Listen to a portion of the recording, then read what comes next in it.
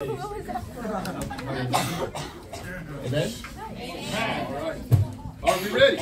Yeah. Okay, I'll lay everything down out of your hands, put it underneath your chairs, all that. If you're doing all that, you're already out. No, thank you. Wait, what? Yeah, if you're already doing that, you're already, and you're talking, you're out. Don't do anything till Jesus says, I told you, once it's on, you're out. So if you were putting stuff underneath your seat, you're out. Jesus said, stand up if you're left. Except for Spanky who talks, because you don't get to talk. Oh, by the way, anybody know the name of the president that's on the $20 bill? Nobody else speak out. Anybody know? You already out, Bible? Sid, are you in? Side? No, you're not. You're out. I didn't ask you that. Sit down. There we go. Good. Anybody standing? No. Wait a minute. You're not a camper. You drove up at night? Jesus said, did you drive up at night? Your brother drove? Where's your brother? Sit down. You're done. Okay. Anybody know? Okay, anybody standing? No, and you have to raise your little fat hand. Don't just speak out. Anybody know the name of the president on the $20 bill? Jesus said, if you know that answer, raise your hand. I saw a hand going back there. Willie? Her? No, you sit down and ask you twice. But I said standing. You guys are already gone. Anybody else standing? Jesus said, anyone else standing know the president on the $20 bill? Raise your hand. So you haven't seen 20 bucks in your whole entire life. Yes, ma'am. Go ahead. Jesus said, go ahead. George Washington? No, ma'am. That's okay. And I won't kick you out for getting it wrong. That's the $1 bill. That's the one we see the most. Okay, the winner no, Bob, you're out, so put your hand down. Okay, good. Now you'll notice there's not a whole lot left. Not a whole lot left. I'll tell you, it is Andrew Jackson. Now, Jesus said, does anybody know the name of the president on the $50 bill? That's tomorrow night. $50 bill. Who is standing? Bob. Anybody know? Raise your hand if you know. Jesus said, raise your hand if you know who's on the $50 bill. Didn't know the 20, so I don't know why I'm even asking. Okay. Well, tomorrow night, whoever wins gets the 50 bucks. But tonight is $20. Are you ready, standing people? I'm ready. Who said it's ready? Who said they're ready? Oh, you need 20 bucks, sir? You do? Must be married. I got you. Okay, what, Anthony? No, what's the dude just came in? Anthony? Is it Anthony? Okay, don't even stand up because you're already out. Okay, good. That's good. Tanner, what are you drinking?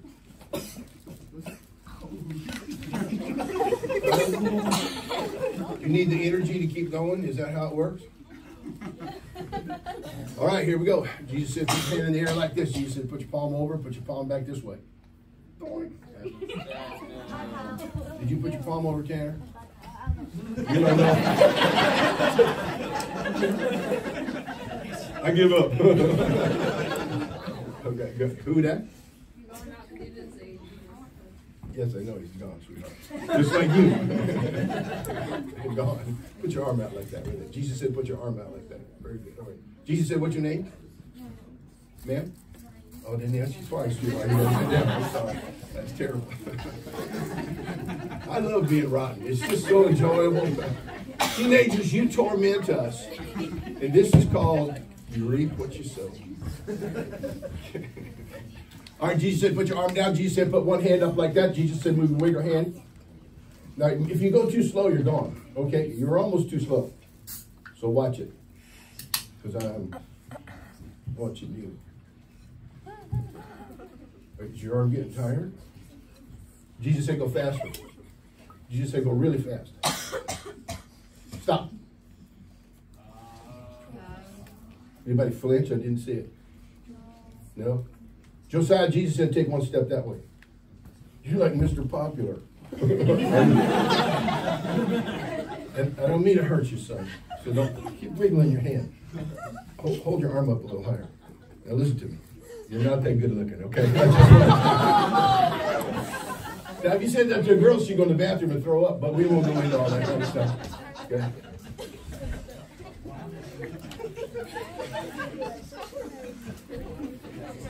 Y'all should see it from my angle. See Spanky over here. He's going through a breathing process because the blood is coming out of his hand now. Jesus said, put your hand down. Jesus said, put both arms up like this, palms up. Jesus said, palms up. Jesus said, palms down. Now palms up, now palms down.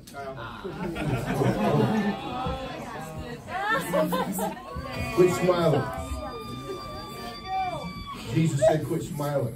Don't smile again the rest of the time or you're out of here, Jesus said.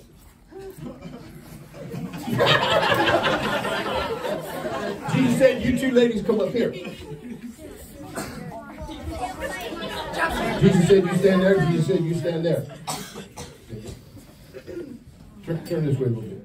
Jesus said, turn this way a little bit. What are you, looking for a performance or something? Not toward me. Turn even this way. Jesus said, turn even this way. Jesus said, what's your name again? Jesus said, what's your name? Sarah. Sure. Are you clenching your jaw, Sherman? Jesus said, Sarah, turn around and face. Jesus said, what's your name? Jacqueline. Jacqueline. Couple of scary women up here. Jacqueline. Watch.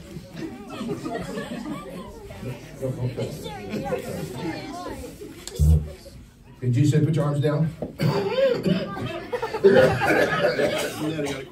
All right, here we go. Go to chew for a while. Wintergreen. Kodiak, wintergreen. No, never mind. We don't want to go there. Jesus said, take one step toward each other. That's too big. Where's your shoes?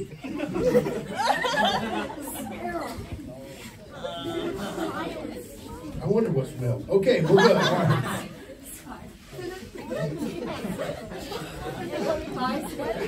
Are you like related to a lizard? Which one is home?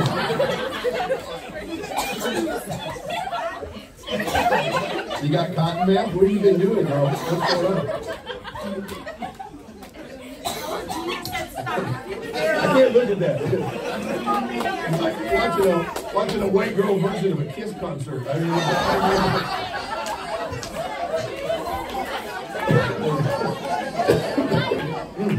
Jesus said, shake hands.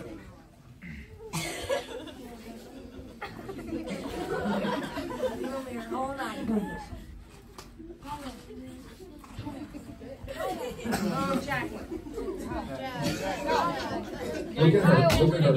Oh, you looked. Oh no, you looked. Your little eyeball went. Sorry, Sarah, but you're gone. You are gone, Sarah. Dad, think it, killed it. Jacqueline, you win the $20. Jesus said, take it and get away from me.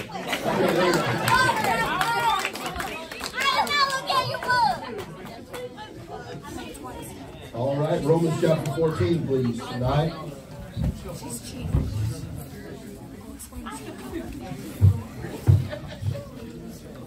Is that your book? All right, here we go. All campers, sit up straight. No leaning over and putting your own fat face in your hands. None of that stuff. Sit up straight like good little boys and girls. Give me a few minutes. You know when a preacher says, I'm just going to take a few minutes, you know he's lying. So I'm going to take an hour just to show you. No, just kidding. Yeah, that's right. Please. One guy, and he's a liar. Okay, good. Romans chapter 14, verse number 12, please, tonight. Now, let us stand together, please. Can you stretch your kneecaps one more time? Those of you who got out around the back, stand up. Romans chapter 14. We're going to look at one verse. It's a long verse, but I hope you can stay with me. It's verse 12. Excuse me. Romans 14, verse 12. Find it? Look at me. I want to talk to you about biblical truths that no one can change. Biblical truths that no one can change. So anything the Bible says is true, no one can change that. I agree with that, but here's the thing. Every one of these things, you're going to know what they are. It's not like I'm going to teach you some new truth. Anybody tries to break new truth on you, they always get in trouble. Yeah. Always. Yeah. There's an old preacher years ago, Lester Roloff, said, if it's new, it's not true. And so, you know, it's fascinating. It was raining pretty hard a little bit ago. And people were looking out the window like, it's raining. Like you've never seen rain before. Remember last year? Okay. The truth of the matter is, these things they're incontrovertible. That means nothing can ever change them. Now here's why that's important to you. Because for you, young people, you need to get this in your mind, these simple things I'm going to give you tonight. And understand this, whether we agree with it or not, believe it or not, think it'll happen to me or not, whatever the case may be, it will take place. It is true. Because God's word said so. I wish we could get back to simple faith and believe that if God says it, that's it. Now I know that because of the superhighway of information known as the internet. Now we have all kinds of stuff. We have the God of Google to compete with the Word of God, and it has no place of competition. Right. Absolutely none. That's right. I don't care what you see, what you saw, what you read, who you looked up, how many times you studied something out, how many places you went to on the internet. If it's against the Word of God, it's wrong, God's right. Amen. Now, if we can settle that in our minds, your life and my life would be a lot more simple. If you think about it, come on, people, look at me. If you think about it, our lives, everybody has a phone. How many don't have a cell phone? You don't have one. God bless you. Get a picture of that. Is that on video? I'm going to take that with me everywhere in the country. I know people who've got 4-year-olds who've got phones. They text their kids in the bedroom to come to dinner. Everywhere you go, people got one of those stupid things. I have one. Some of you have one. Truth of the matter is, this information that we get today, if we're not careful, the Bible becomes another source of information. It's not a source of information. It is the truth. Yes. Yeah. Jesus said, sanctify them by thy truth. Thy word is truth. So if the Bible says it is, it is. If the Bible says it isn't, it isn't. If the Bible says it's right, it's right. If the Bible says it's wrong, it's wrong. That's it. Now, if we could get that in our heads tonight and have that mentality when we come to the Bible. See, that's not what I always believed. You look at an old hippie from the 60s. I was raised in a public school and was taught all kinds of foolishness. My entire junior year of English in high school, well, one whole semester, was spent on this question. Now watch me. If a tree falls in the forest and no one's there to hear it, does it make a sound? A whole semester on the question. And you say, well, Brother Johnson, it doesn't matter. That's my answer. I'm sitting in class and the teacher asks, and she goes around the room and says, what do you think? What do you think? What do you think? What do you think? And it was amazing how juniors in high school could become so philosophical. Well, I mean, technically, she comes to me, she goes, what do you think? I said, I don't care as long as I'm not standing under it. And she said, that's a simplistic point of view. And I thought, thank God, I'm going to stay simplistic on this stuff. Come on, it's not like you're the first ones to ever be lied to, confused, misfed information, told things that are just flat not true and contrary to God's word. But Brother Perry said it a little bit ago, and I hope you picked up on this. It doesn't make a difference what your generation is. See, we think, us older people, we think, man, these kids, you got stuff to deal with we never even heard of. And that's true. But that doesn't mean it's more complicated for you. It means you need to look to the simple things and make it simple. There's a business axiom or a rule in business called simplify, simplify, simplify. Hey, keep it simple. Guest preacher was preaching at a guy's church, and he got up to preaching on the pulpit. There was a little placard on the pulpit with 4 letters: K period, I period, S period, S period. And that wasn't the band that Sarah was emulating a minute ago. Kiss. And he thought, oh, his wife put that up there as a, here's a kiss for my husband while he's preaching. He got done, he asked the preacher, he goes, did your wife put that up there? She goes, yeah. He goes, yeah, she did. He said, oh, and she offered you a kiss? He goes, no. K-I-S-S means keep it simple, stupid. Yeah. No, look at me. The more complex life gets, the more you need to look to the simple truths. Yes. to resolve the complexity of things. We make things more complicated. Right. We got it all messed up now because we've turned away, the Bible said, turned our ears away from the truth and are turned unto what the Bible calls fables. You know what a fable is? It's a fictional story. So I'm going to give you a couple simple things today that are incontrovertible. It simply means this: nothing's going to change them. And we need to accept that. Romans 14, verse 12. So then every one of us shall give account of himself to God. Father, bless please tonight, I pray in Jesus' name. Amen. Thank you. Please be seated. Unchangeable truth number one. Look at me, everybody. Unchangeable truth number one. Every one of us is going to answer to God.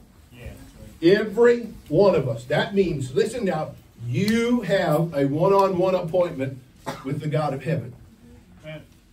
And you're going to stand before him. Now, there's two major judgments in the Bible. The great white throne judgment, where people stand there. They're judged according to their sin to determine their degree of punishment in hell. But that's a one-on-one judgment. By the way, in those judgments, nobody talks. God does all the talking. At the great white throne judgment, everyone who is judged there goes to hell when it's over. Everybody. The second judgment, major judgment, is called the judgment seat of Christ.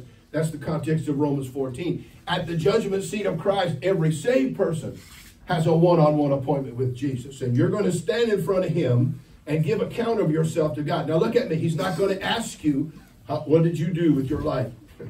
There's no talking. He does the talking. And the Bible says everything will be revealed. A couple other places in Scripture, 1 Corinthians 3 and 5, says that every one of us will give account of ourselves to God and that he will judge how we built our lives. You know what how implies in the Bible? Not only what you did, but look at me, why you did it. Wow. You ever watch somebody do something, you look at it and you go, that's absolutely sloppy work. Or you watch someone do something and they get done, you go, man, that is incredibly detailed. So the why was as relevant as the how. Okay? If you're saved, you're going to have that one-on-one with Jesus, and he is going to reveal, listen now, that judgment seat of Christ judgment is both collective and individual. That means this: all the saved are going to be standing there, and you're going to come up one-on-one and stand in front of Jesus, and he's going to show everybody the how of what you did. Now, sin is not judged. That's done at the cross. It's gone. But I'm talking about what you did from the time you were saved till that moment and the impact of it, and he's going to reveal why you did it. Now, since that is the case, first of all, I pray to God in heaven, you will not be at the judgment seat of Christ for judgment. Because if you are, you're going to hell when it's over, period. Revelation chapter 20, it's a done deal. That judgment is to determine degrees of punishment. These people who get away with stuff, nobody gets away with anything. They may get away with it with man's system of justice, and they may get away with the way they do things in their life.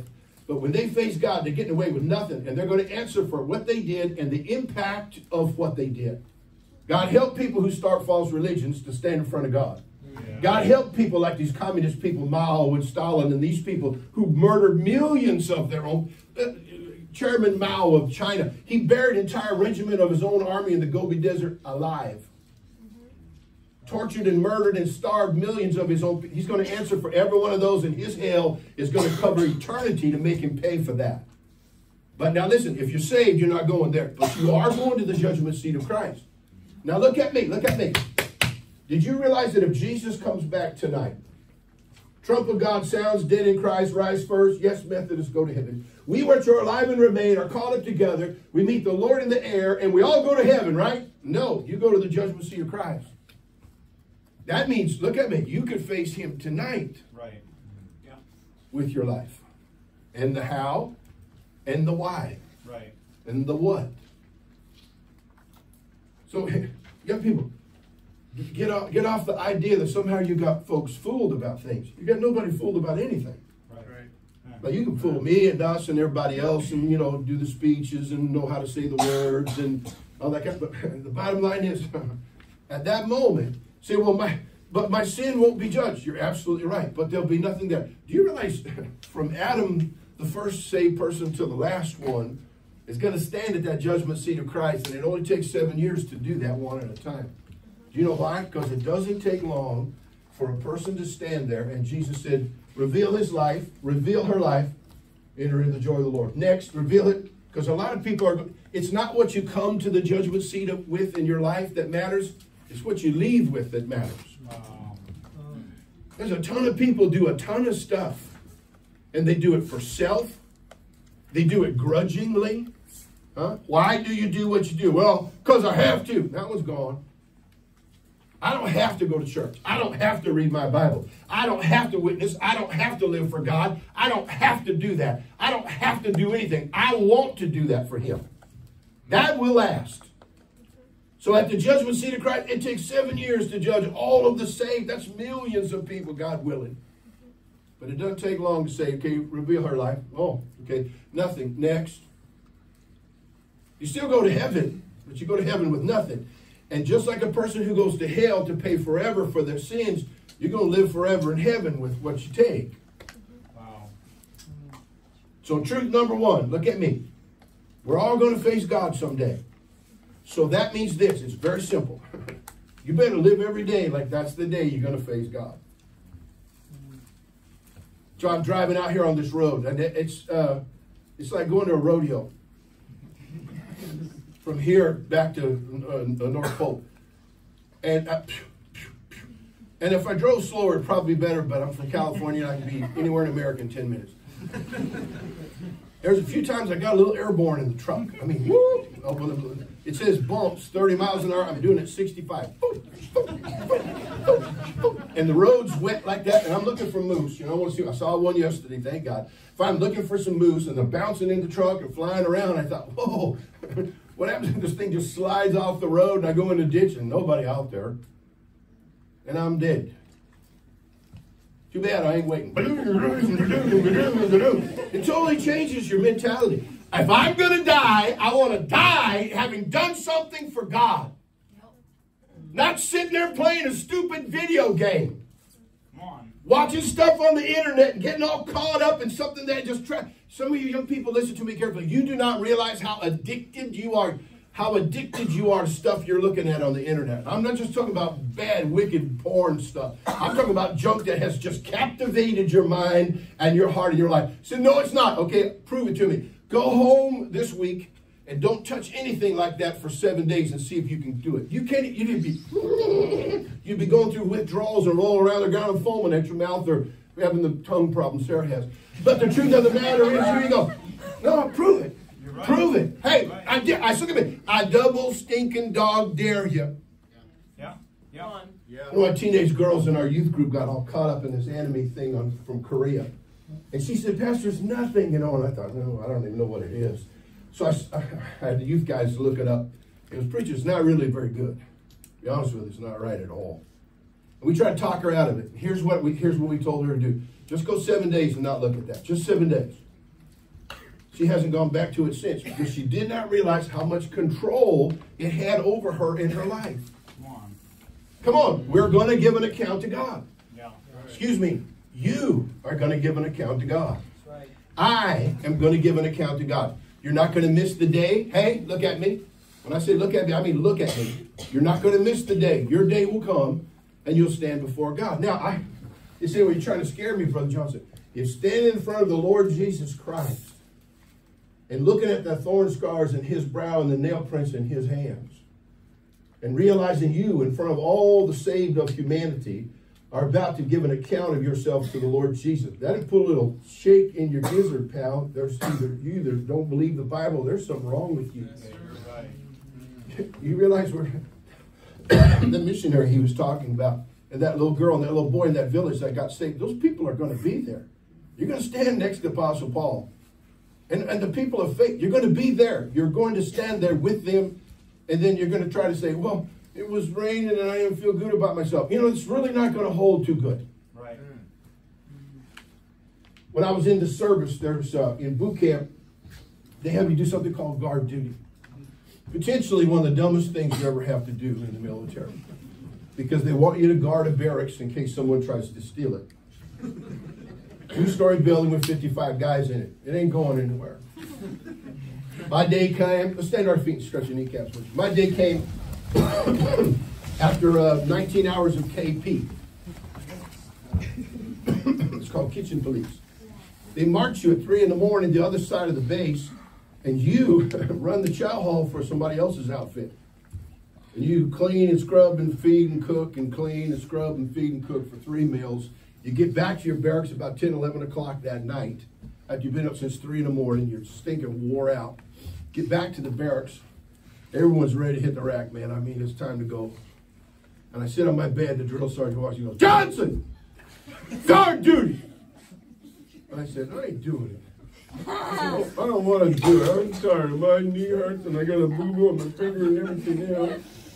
You change your clothes and you go and do guard duty. What do? You go downstairs to Slur Barracks, old World War II barracks. You go downstairs, you stand next to the door, and the door's got 2 panes of glass in it, and you stand right inside those panes of glass, and you stand there at parade rest for 4 hours. Now you can walk around every now and then and make sure that the place is not on fire. Man, I'm standing there, I was so stinking tired. I kept walking around trying to stay awake. It was not working. If you ever get so tired, you just talk yourself into something? Yeah. And all of a sudden I look at those stairs that are right there going to the 2nd floor. And look like a water bed, man. Nice comfortable mattress with sheets and blankets. I'm so tired, I thought, you know what, if you sleep on guard duty, they'll throw you in the brig, that's jail. And at least I can get some sleep. I mean, you get wacko when you get that tired. I tried. Finally, I just said, throw me in jail, I can't take it. And I laid down on the stairs, right with the window right there. I don't know how long I lay there. Suddenly there was a burning sensation. Fortunately, it was not the barracks on fire. It was a drill sergeant from the next outfit standing in the window looking at me. And I looked up and went, "Oh no." I jumped back into position. And he's right here on the other side of that window. Smoky bear hat. And he's just staring at me with this smirk on his face. Well, I stood there, my heart's pounding. I'm saying, "Come on, man, just throw me in jail, get it over with." I don't know how long he stood there. It seemed like days. It wasn't. And then he just walked off. I thought he went to get help to kill me. I did my watch. I did the next guy's watch. My heart was pounding. I was not sleeping. Next morning, fall out! We get out in our formation. We line up like that. We're standing there. Everybody, you know, dress. Boom. And all of a sudden, I see in my corner of my eye, and I look over there, and there he is. That same drill sergeant with the smoky bear hat. And he's standing right here. He said, "Johnson?" Yep. "Sir, yes, sir." He goes, "Having a nice morning?" I said, "No, sir, no, sir." He goes, and he walked off. I thought, well, I won't say what I saw. I said, "Man, I can't believe this. The dude's going to wait." And he did. The next day, same date, same thing, same dude, same. "How's it going today, Johnson?" "Terrible, sir. Absolutely terrible." He goes, "Have a nice day." And he walked off.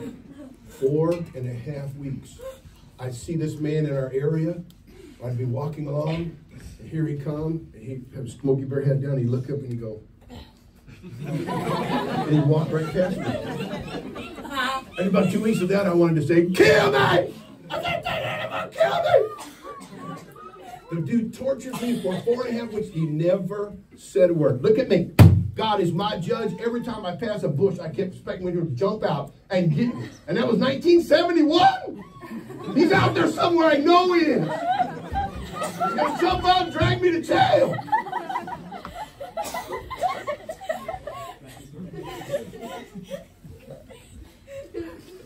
It's coming. Not the drill sergeant. It's coming. Be seated. Turn your Bibles, please, to Matthew 6 and verse 24. Incontrovertible truths. Number one, we're all here before God. Everybody.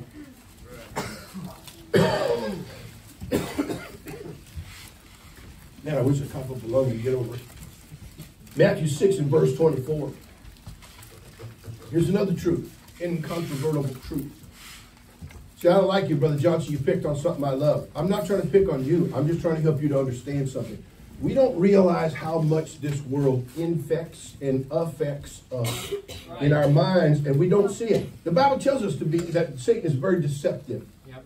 And to beware lest you're hardened through the deceitfulness of sin. So we're not careful, we'll think, well, he just doesn't understand. I don't have to understand when something's not right. You got to get it right. Yeah. And one day we're going to stand in front of God, and then it's going to matter a bunch, and let's go ahead and act now like we want to stand there someday. No one's going to stand in front of God and say, I am perfect, I did everything. No one's going to do that.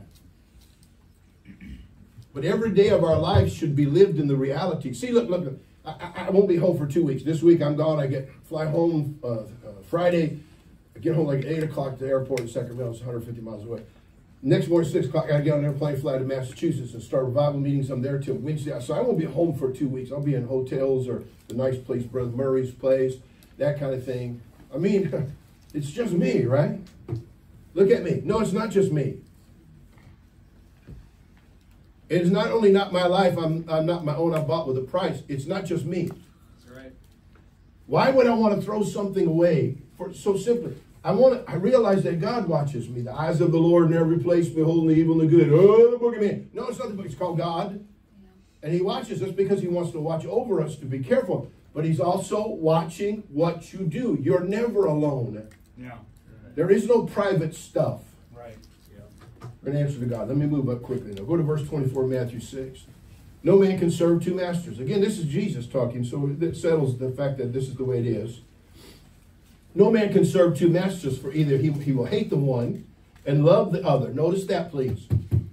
The master you choose, because that's what he's saying. He's not saying you might have one. He said everyone has at least one, but you can't serve two. And he says that when you choose your master, you're going to hate the one and love the other. Now look at me. I believe that's a bit extreme. What'd you say? He didn't say you're going to kind of like this one and you're not going to kind of like that one. He says you're going to hate one of them and you're going to love the other one. Keep going, verse 24. Or else he will hold to the one. That means hold on to it tightly and despise the other one. You cannot serve God and mammon. Mammon just simply means riches and possessions and stuff. There's nothing wrong with being wealthy. As I told you the other day, I don't know any lazy rich people. Never met one. They're all hardworking people. God's not against riches. He's not against accumulating stuff. He's against you making that your goal. Right. But what he's simply saying is this, Josiah. He's saying you do have one master. Everybody has a master. Master is, in the Bible, it means your Lord. The supreme authority. He talked about that authority that's in the soil, that goes into the tree. And everybody has a master. Incontrovertible truth. You have a master. That's right. You choose him. Yes. This is not like a master-slave thing where you have no choice. This is a master you choose to have as the authority in your life. Watch. And if that master you choose, you're going to love him and hold on to him. And the other master, you're going to hate him and despise him. So we wonder why sometimes teenagers, they got that look on their face like, I hate this, but I hate everything about this, but I don't like you, I don't like this, I don't like that. You're telling me who your master is. Wow. But young people, look at me. But you choose the master you have. I did the thing in the 60s when I was a teenager. I told you I played basketball with Abraham Lincoln. I got you. Okay, good. But in the 60s, I chose a master to let the world tell me how to live my life. Live for the approval of what was out there. Because, like most teenagers, you want to fit in. But Daniel didn't want to fit in. By himself, as a teenager, he purposed to not defile himself against the world's greatest empire. Joseph was a teenager, and he purposed to keep himself right. So it's not like it can't be done. I don't have anybody to go with me. I watch some of you when we're singing.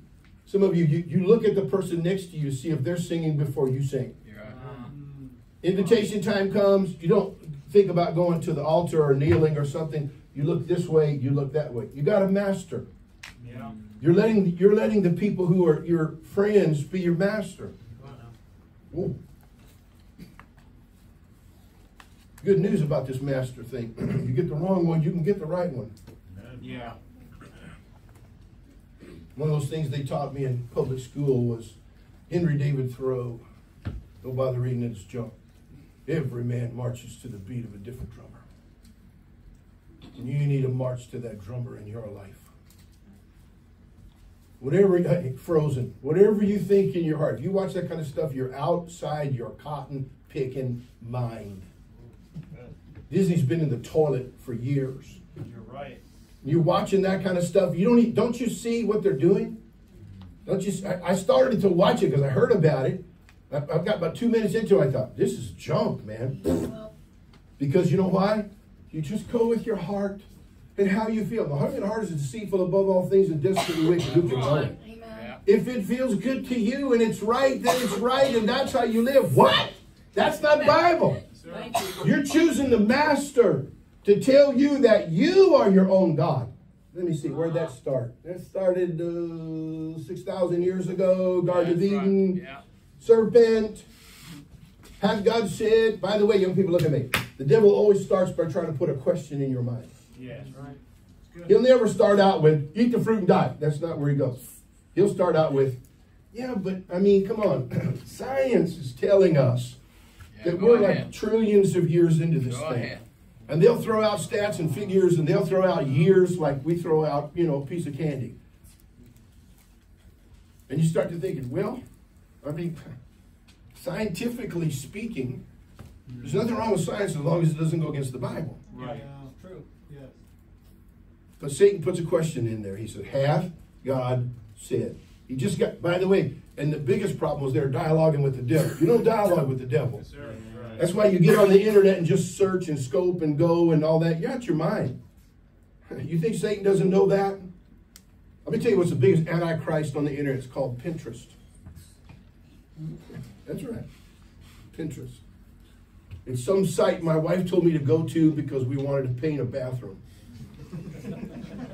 You go there, honey, and you look at it, and it will show you different colors for the bathroom. Now, ladies, look at me. We see in like black and white, maybe red. We don't know what in the world mauve is. And peach is a fruit.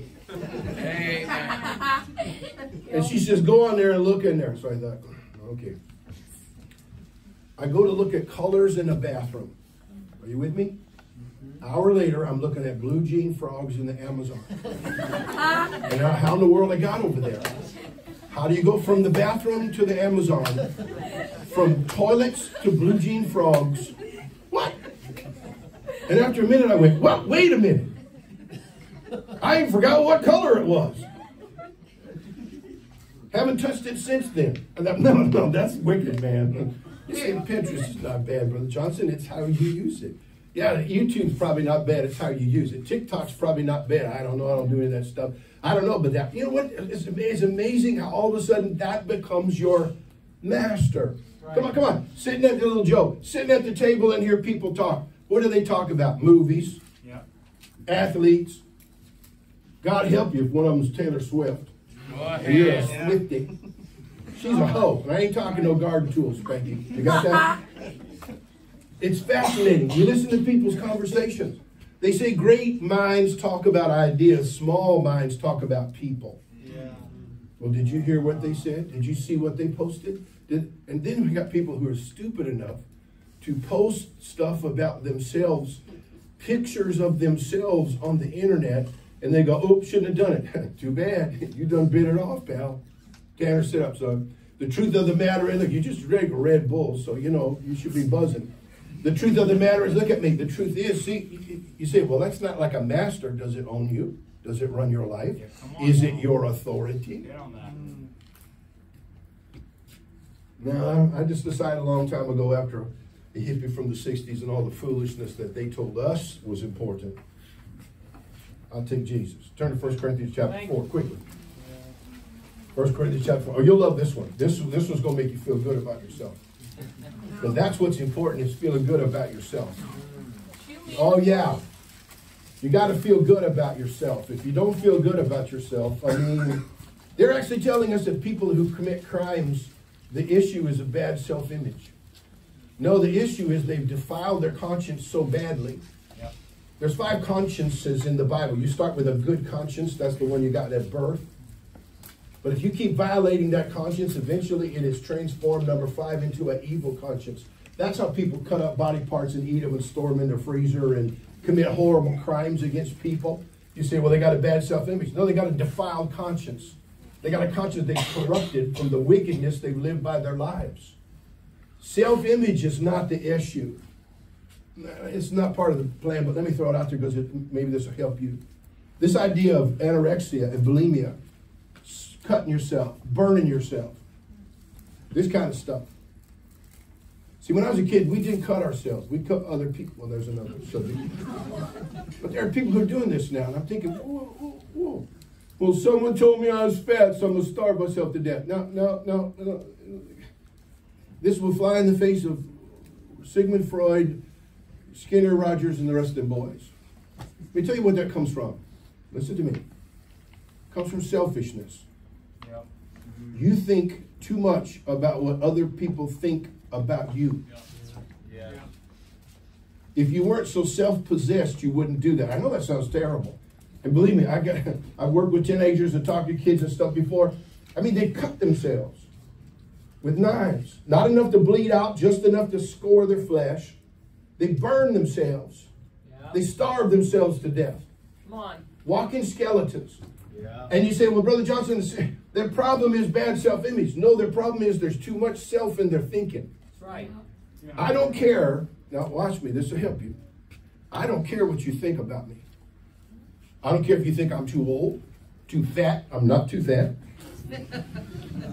Hey, there's 14 verses on fat in the Bible. Not one on being skinny. Check it out. Yeah. I did have to lose weight. About 5 years when I was about 330 pounds. And I got notice from the post office if I didn't lose weight, they're going to have to know the zip code to my city. So I had to do something about that. I had more chins in a Chinese phone book. I was wearing an X Game t-shirt, stepped outside, helicopters tried to land on my back. My wife was using the driveway for an ironing board. I was down by the ocean and a killer whale jumped a kid, took a picture, it looked like a Tic Tac going by. I mean, it was that bad. I mean, Walmart, my phone beat, the woman grabbed 2 kids and said, "Watch out, he's backing out!" I mean, it was bad. People were using me for shade. I mean,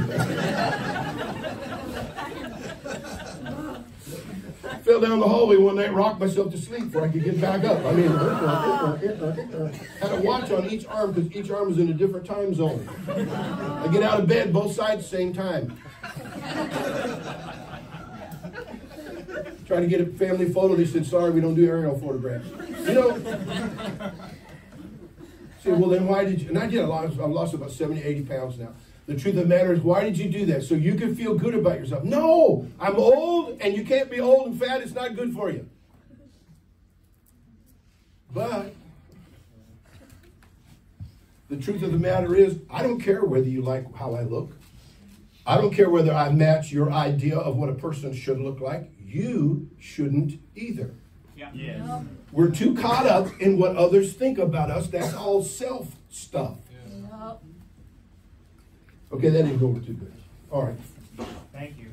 But you can fix it really simply. Stop getting hung up on whether, well, if you ever tell a kid they're fat, boy, you could, well, don't do that, number one. That's not your business. Shut your mouth. Thank you. Yeah. But number two, if someone does, water off a duck's back. Thank you. And stop, that's we do it. We say, I'm not spending enough time on this, am I? No. Some of you are looking at me like, this guy doesn't get it. No, you don't get it. That's right. Come on. Oh, here's what we do. Oh, I love your hair. You actually love the hair. You love it. I just love the way you're standing there. You love it? Come on. Really? So I'm walking into the mall. These kids hanging around the front of the mall, right? Got the pants pulled down, the little Spider-Man panties sticking out there. Got a hat on, turned sideways. Even a duck knows which way the bill's supposed to go, okay? And they're standing there. And I started walking in the mall, and here's a kid. Flashing gang signs. And I said, oh, poor dude's got cerebral palsy.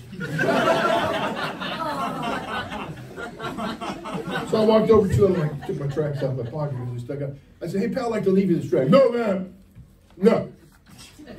Church boring, man. I said, really? Really? So what are you doing, Spanky? Well, I'm hanging with my peeps, man. Hanging with my peeps. Really? So your excitement is holding up the wall in this mall. That's it? Yeah, church boy man. You have to understand, I got a terminal case of sarcasm. I said, well, Spanky, I don't mean to take you from your exciting life. But what if you get done picking fuzz out your belly button and then a sweater for your grandma? Why don't you come to church sometime and see what real life is all about? He never came. I don't understand that. But the truth is, it's fascinating to me. People get caught up in, oh, let's go to 1 Corinthians chapter 4. That's enough on that other stuff because, you know, I'm not a psychologist. Thank God. Woo! Verse 9, 1 Corinthians 4, for I think that God hath set forth us the apostles last, as it were appointed to death, for we are made a spectacle. That means they're watching the world. That's the system out there by Satan. Angels, angelic hosts, and men. That's just anybody on the planet. But verse 10 is the key. We are fools for Christ's sake. Don't you love to look like a fool? I mean, isn't it just, man, I hope today I make a total fool out of myself. We are fools for Christ's sake. But ye are wise in Christ. We are weak, but you are strong. Ye are honorable, but we are despised. Incontrovertible truth number 3. Everyone is a fool. Yes, sir. Everyone is. Yeah. Fool doesn't mean stupid. Fool means you know what's right and you choose to do what's wrong. Yes. Or better said, you know what's acceptable and approved and you choose to go against that. Because when you're, look here, you're either a fool for Jesus or you're a fool in this world. One or the other. This world's going to think you are absolutely outside your cotton picking mind. That's right. That boy in the mall that day, he looked at me like, that old man doesn't know what he's doing. I'm saying this kid hasn't got enough sense to pull his britches up so his underwear ain't sticking out. And they get it down by their knees. And this is cool. What if you have to hurry up and get to the bathroom? You're dead, Jack. Sit up, bud. Don't lean over. Sit up. There you go. Good man. You know, there are times that we do things and the work. You get on a bus route, you look like a fool on a Saturday. If you're not working and serving in your church on a bus route, children's ministry, some kind of service of ministry in your church, can I ask you a question? What are you doing? Yes. Hello, what are you doing? Well, I can't get up there early on a Saturday. 9:30, 10 o'clock in the morning. Well, if you turn your stupid television set off, get off your video game, you can get your rusty backside up out of bed in time to go over and get on a bus route, but you're going to look like a fool. Around here, dead of winter, I've had folks from BBC send me a picture of them door knocking at 30 below with a moose out in the front yard munching on a tree bark. Do you look stupid or what? You don't look stupid to Jesus. That's right. And you don't look stupid to the people you're trying to help. Yeah. Yep. But you see, that's embarrassing. Because what are people going to think about me? What are they going to say? See, again, look at me. Too much self. No. You are somebody's fool. Either God's fool or the devil's. One or the other one. And he's going to make a fool out of you. The devil will make a fool out of you. And he will like it when he does. Yeah. He'll entice you. He never makes you sin. You choose. But he'll entice you, and then you take it, and then he'll beat you over the head with it, and then he'll run your nose in it and make you look like a fool when it's all over and said and done, and walk off and leave the sucked out carcass of your life there. I was cleaning the garage one day with my wife, and we were sweeping under some stuff, and I swept out a hollowed out carcass of a wolf spider. Something had hanging from a web, and something had taken that thing and sucked everything out of it. It was just a shell. And I pulled it out and I picked it up. I go, honey, look at that. She goes, that's disgusting. And I said, babe, what's disgusting is whatever got that dude's in here somewhere. I cleaned the garage by myself the rest of the day because I couldn't find the spider that got the big spider. You know, the truth is, people, I'm sorry. That's what the devil does. He sucked the life right out of you. That's right. And why would he want to mess with an old dude like me who doesn't have much time left? But he still does, by the way. Come on. Oh, you're prime target. Yeah. And if he can get you to think that you're not making a fool out of yourself, he can draw you in long enough and he'll make a fool out of you. Yes. Galatians chapter 6, verse 7. One more and we're done. Galatians 6 and verse 7. You know it. Be not deceived, God is not mocked. Whatsoever a man soweth, that shall he also reap. Incontrovertible truth. Last one. Everybody sows and everybody reaps. Everyone sows and everyone reaps. Well, I'm not doing, look at me. You say, well, I'm not doing anything. Then you're sowing nothing. Guess what you reap from that? Nothing. Or that stuff that you think that nobody else knows about it, you're putting that seed in the ground. That's coming back. Amazing forgiveness of God. I mean, it is incredible to me that he is so willing to be faithful and just to forgive us our sins. It's just amazing to me that he'll forgive us. But we think forgiveness means he wipes the slate clean and nothing comes out of that. No, that's not the case. There's a man who ran the rescue mission in First Baptist Hammond when I was in Bible college there. Brother Sully. And he got to, when he was younger days, he got to run with the mafia in Chicago. Not a good idea, by the way. He crossed them up and they went after him, and he literally ran to the other side of the world in Australia. He thought after several years he'd gotten away from them. It wasn't a problem. He stepped out of a hotel one day, grabbed a doorknob, went to open it, and it blew up and blew his arm off. Sometime later, he was living on the streets in Hammond, Indiana, and he staggered into a rescue mission, trusted Christ, and got saved. Brother Sully then became the director of that rescue mission and helped dozens of men. Tremendous man. No arm. Right. God didn't put his arm back on it. You know, God will forgive you for doing wrong, but you're still going to reap what you sow. Yeah. But remember the principle. Now listen, you sow to the flesh, of the flesh you reap corruption. But it also says this, you sow to the Spirit, of the Spirit you reap life everlasting. Oh, wait. So there's good seed I put in the ground. So let's say you've been sowing the wrong stuff. You know what you do? Stop. Start putting the right stuff in your life. Amen. And let the harvest pass each other. But they will have to pass. Right. I was out of the will of God for 10 years of my life.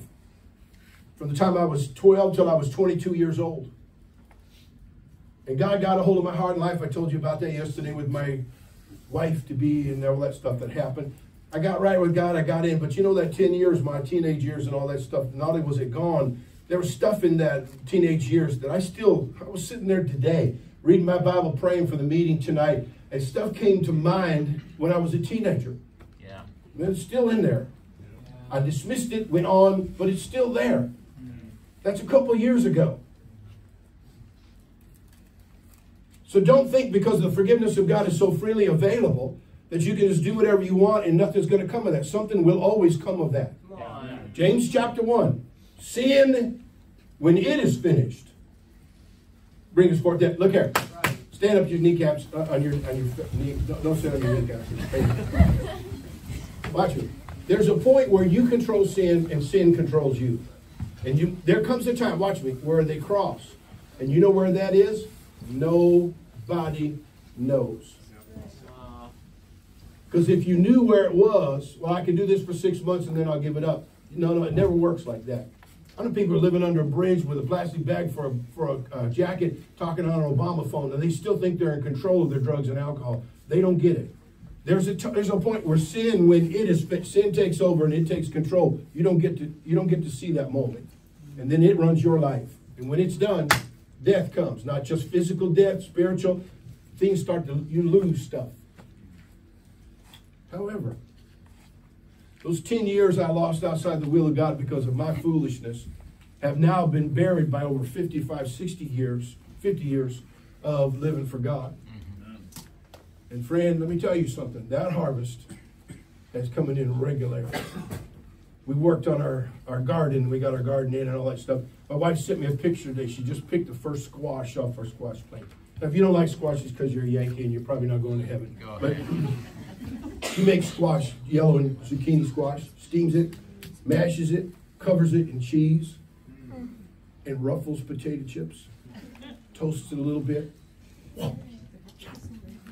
That must have been manna. Close. If not, it was fried okra. But again, you Yankees know what you're saying. Go ahead. The truth of the matter is that first squash has already come in, and we've only been there put it in like 4 weeks ago.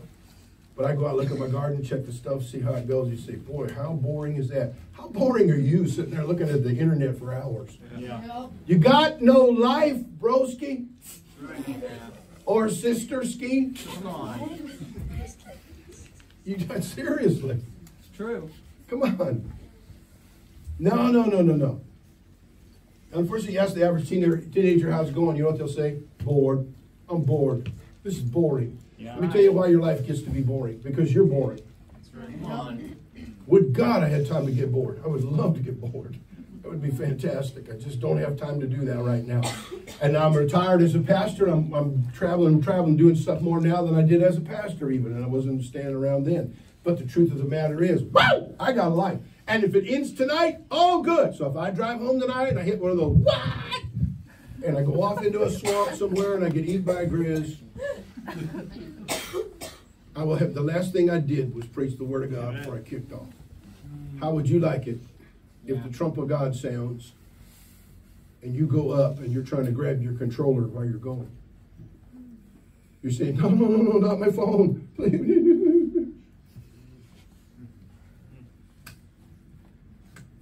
We're all sowing and we're all going to reap. So let's just go ahead and put the right stuff in the ground. Yeah. Give it time. And God comes through. Heads bowed, eyes closed, please. So then can we just come to a realization tonight? It's very simple. That we are going to face God one day, and let's live our lives to prepare for that day. You're not trying to live right so you can face God. You want to live right so you'll not be ashamed when you face God.